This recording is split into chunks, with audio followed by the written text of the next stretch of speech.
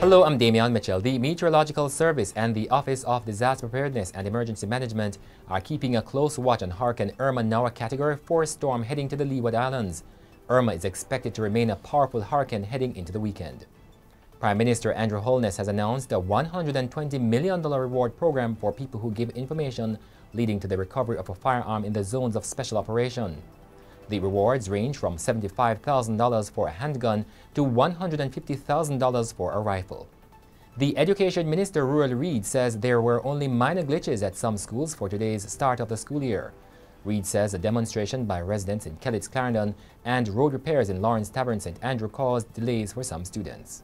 The Mayor of Montego Bay, Homer Davis, says the St James Municipal Corporation will be naming and shaming persons prosecuted for littering.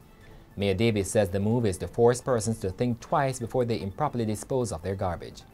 In sports, National Senior Men's Football Team Assistant Coach Jerome Wade says the Reggae Boyz paid the price for being overconfident going into their friendly international against Canada on Saturday, which ended in a 2-1 loss.